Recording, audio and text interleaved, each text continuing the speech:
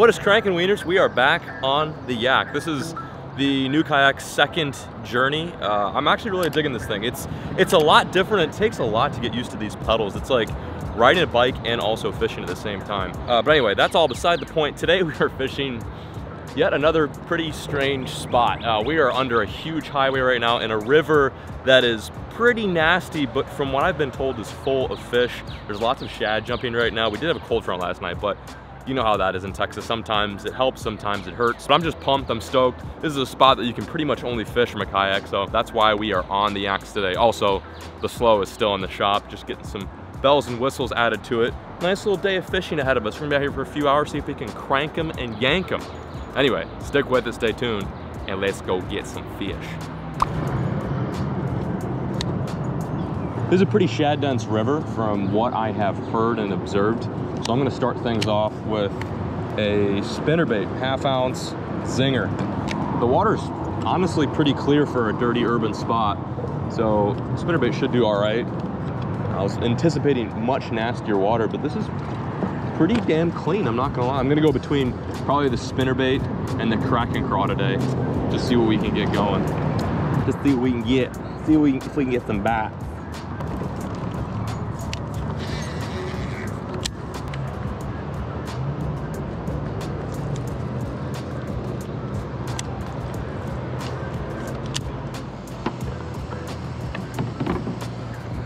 Sucker. It's got that big suck.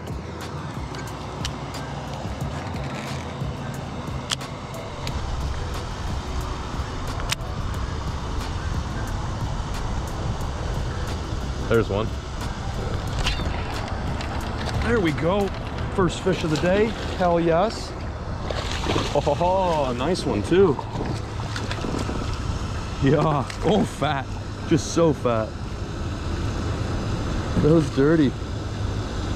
Oh, that ain't bad. That ain't bad. Let me get away from this pump. That thing is loud. Yeah, it's like sucking water in or something like that. Checker. Not a bad one. Man, I've said it 1,000 times, but I'll say it once more. Don't sleep on the urban spots. They get overlooked. People think because it's dirty water, because you're fishing under a highway, there's nothing thriving in this ecosystem, but this is a pretty dope little river. I've never, like I said, fished here before, but just by like checking it out on Google Maps, I knew it had some serious potential. That's a good first fish, man. I've only been out here for like, I don't know, 15 minutes. That's about a short, stocky 2-pounder. Might even be a little female, getting ready to spawn. Oh yeah, definitely a female, look at that.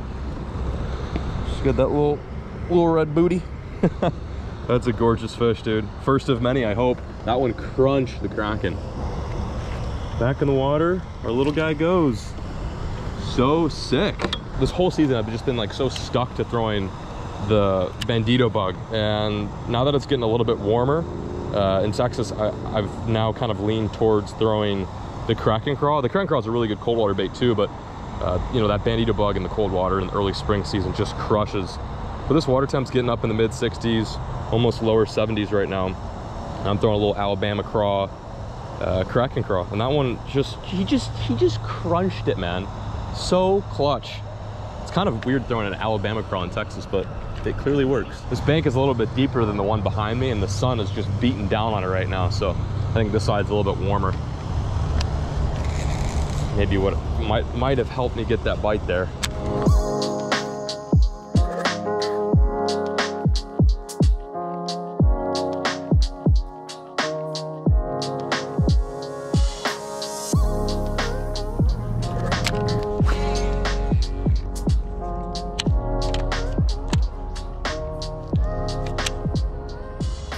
But we are pretty far from the pump, so I don't really know. I don't know. We'll fish a little bit farther up. There's one. Good one. Like pretty decent. Nice. Yes. Here we go. I was just talking about how I was thinking about maybe getting out of here and moving closer to the actual lake. And this guy's like, you're staying in the river. I'm cool with that. It's way cooler fishing back here. There's like zero pressure, and apparently they're still pretty bitey. Oh, he just hit the kayak. Dude, another good one. These are not bad fish. Very healthy for a stingy, dingy river. Dusty river.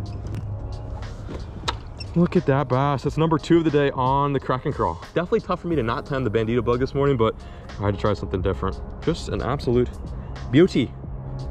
Thanks for playing. Oh, how good. And that.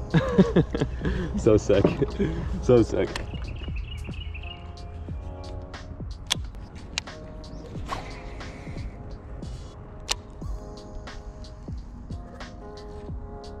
Oh, there's one. Dropped it. Oh no, he still got it. Oh, titties.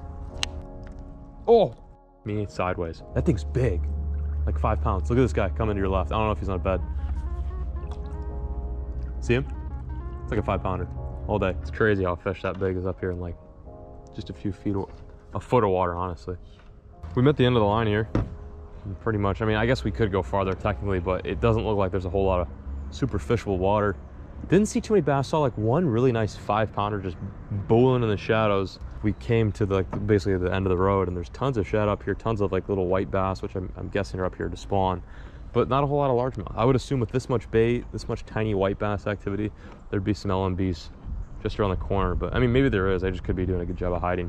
So we're gonna fish our way back now, see if we can pick up a few more bats. I'm gonna try to fish a little bit differently than how I did on the way up here, just because, you know, I don't want to like necessarily fish the same stuff and the same lures in an area that I've already covered. So we're gonna peep some new areas. I'm gonna fish a different bank on the way out, and maybe we'll pull out a nice one. I mean, I've seen some big fish today, so clearly, oh my God, look at them all. Hundreds. There's some of the smaller white bass I've seen though. They're very like, dude, those are very tiny. Usually up in these creeks you get some honkers. It's like this year's spawn, for God's sakes. Wow, okay, cool. Well, there's life. Where there's life, it's good. It means that there's fish to be caught. I dig it. I feel like I'm in the circus riding on a what is it called, unicycle? Especially with these big ass boots. I gotta be the goofiest on the creek right now. It's like a 3-pound bass. Here I am fishing the left side, and there's the 3-pound bass. I just can't catch a break. Oh, and then there's a spider on my lens. Get off there, Mr. Spider. You don't belong there. That's my GoPro, thank you. I know, it's so tough being a wiener dog. It'll be all right though. Okay, we're off the water. We did it, we caught some fish. It wasn't the most stellar day, I will admit, but fishing new waters and catching fish is always a huge plus. We peeled out pretty quick though. I mean, we still have like a good amount of daylight, but the reason why I'm leaving early is because I gotta go pick up the boat. And that doesn't mean that we're done doing kayak fishing videos. I love the kayak scene. I think it's super relatable, and not everyone out there has a big bass boat. I understand that a lot of you guys like watching the yak videos and the bank videos, so just note that because I get my boat back doesn't mean that I'm gonna stop with the yak videos. Now that I got these 2 new beauties, I'm gonna be doing a lot more. That was fun, that was a good float. But anyway, I'm peeling out, peacing out. We're gonna go pick up the rig because we've got a big send for tomorrow. Yes, another send. Instead of West Texas, we're going like Southwest Texas. I guess you could call it south. It's on the border of Mexico and Texas. I won't say the name of the lake, but you guys will probably figure it out if you know anything about the legendary fisheries in Texas. But anyway, the mission starts on the 16th and today's the 15th. So we really need to get active. Otherwise, I would have stayed out there all day and try to catch at least a 3rd fish for today's video. I'm blabbering. Let's just get the boat. Let's hook up the albino slow, and I'll meet you guys there.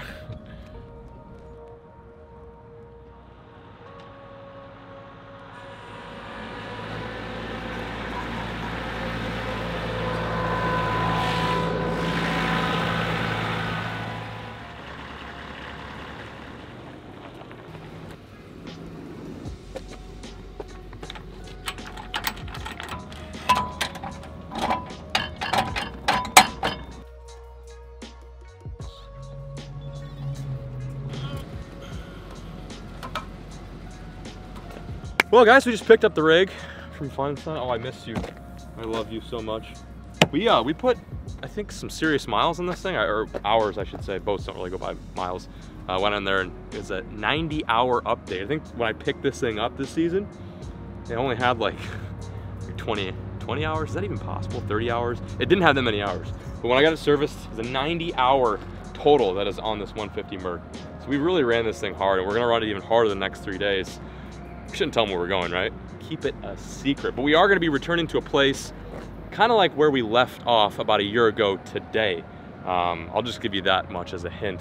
But the boat's looking dirty, but good. We've got some new bells and whistles. I'll show you that once we get back to the crib. But most importantly, shout out to Fun on Sun for getting her all greased up, lubed up, and ready to go for yet another send. Meet you guys back at the crib. I had this plan and I completely forgot. I'm gonna take that boat off, put the trailer back on, take my car out of the garage, put the kayak trailer in the garage because we don't need those. We're using the slow, the albino slow. Then I'm gonna close the garage, then I'm gonna put the boat in front of the big garage, then I'm gonna take the car, put it on the left side of the garage. Okay. Wiener dog, little tiny wiener. Oh, I forgot too. I have to also grab my wiener. Don't forget to grab your wiener, folks. It's the most important part of life, is always maintain full contact of your wiener. Wiener dog, sorry. Should have filled in the blank there. Come on, Weens, let's go.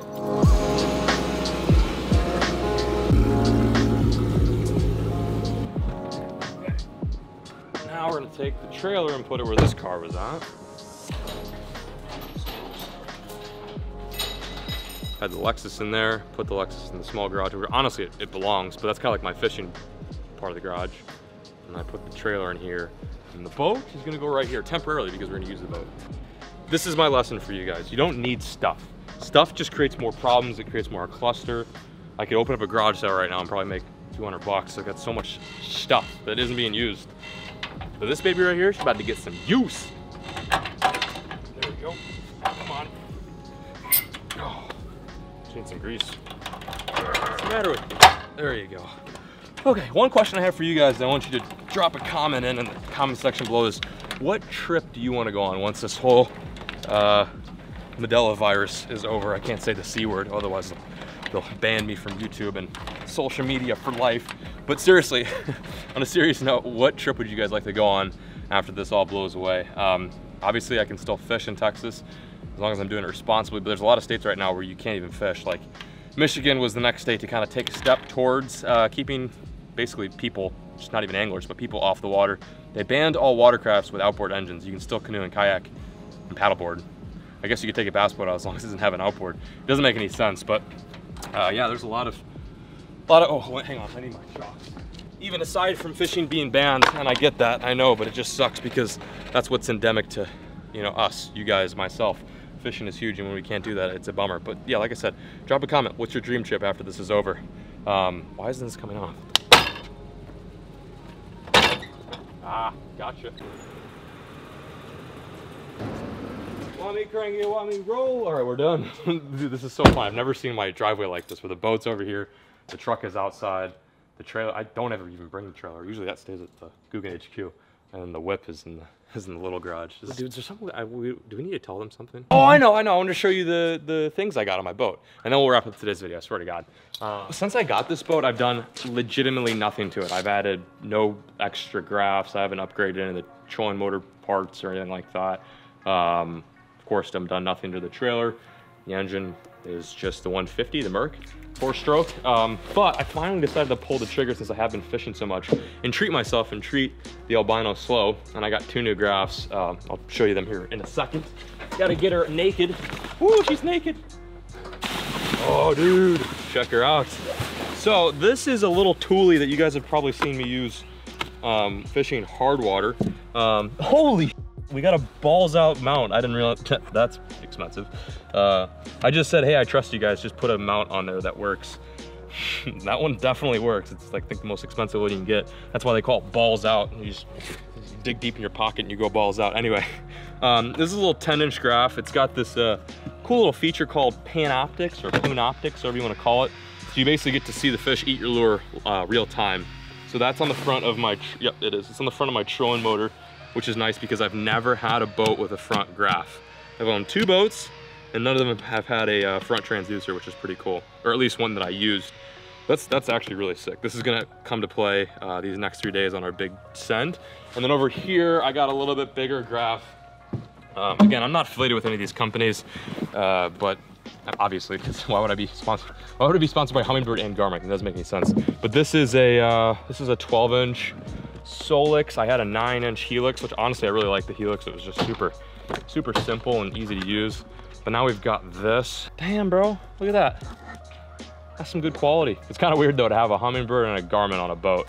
Most guys run Lowrance. Should I close out the video? Alex is so sick of filming me blabbering. We got a big day ahead of us too. We got to get this boat not smelling so musty, and we've also got to get a lot of rods rigged. We got to pack clothes. We got to make sure Lucky's got all of her stuff, and we are on our way out the door for yet another springtime Texas send. The spring is closing. I'm so pissed about it, but we're gonna make it last, and we will get that double digit eventually. I don't know about this spring, but we will make it happen. But anyway, that is gonna do it for today's video. I appreciate you guys sticking with the end there. We just didn't catch that many fish, so I figured I'd keep you guys up to date and in the loop with my life. Big send hitting you guys probably in the next upload. By the time you guys see this video, the trip will be done, and we will have been just lush and full of many fish, hopefully. I'm hoping at least. But anyway, I'm peacing out, signing out. Thank you guys so much for watching today's video. Like I said, and I always will say, during these crazy times, be safe, stay healthy, and most importantly, try to find some time to get out and catch fish, or maybe just get some fresh air, either or. Find some time for yourself and enjoy Mother Nature. But that's it, that's all. Thanks for watching, and as always, folks, keep fishing, never stop.